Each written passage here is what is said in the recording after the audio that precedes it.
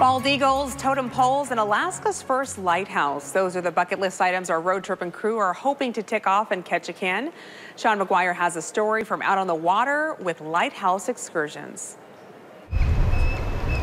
We're coming on board the Lighthouse Endeavor at Ward Cove. You want to watch your step as you climb aboard. Motoring down the Tongass Narrows in search of bald eagles, and we're soon rewarded, watching them dry off. Water doesn't beat off of their feathers like a duck. Sitting around and chatting to each other. You hear that high-pitched whistle? And perching on buoys. That could take off in flight at any moment. Have your cameras ready. Before taking flight and soaring away. Whoa, there it goes. Look at that. That's a 7-foot wingspan. Captain Jeff Karlson is the owner of Lighthouse Excursions. Yet another eagle. A business he bought in 2018 that allows him to live his dream. My fantasy was heading out to the lighthouse on a beautiful day, sipping my cup of coffee. And here I am doing it, and it feels great. Every day I get to do it, and it doesn't get old. He's a Ketchikan boy born and bred. We'll be surrounded by little islands kind of dotting the waterway. Karlson rates a 2-hour tour that sees us all wearing face masks, which is a federal requirement.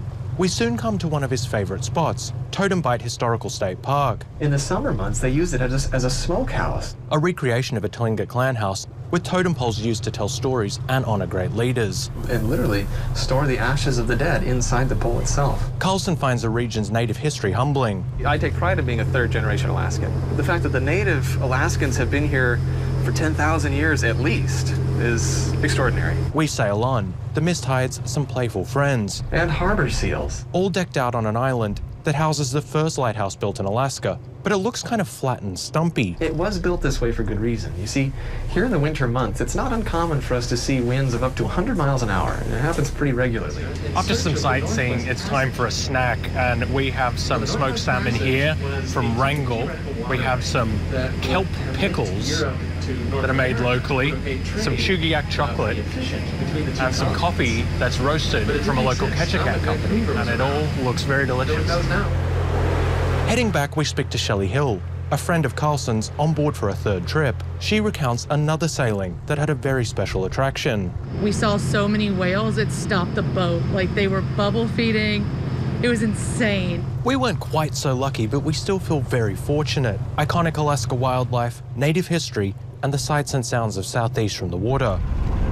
Pulling into port, it's easy to see why Karlson says it's so amazing to share the wonders of his home. When you get on board a ship or a boat where people have never even seen a bald eagle, perhaps, let alone a humpback whale, and you see one and you point it out and they go wild.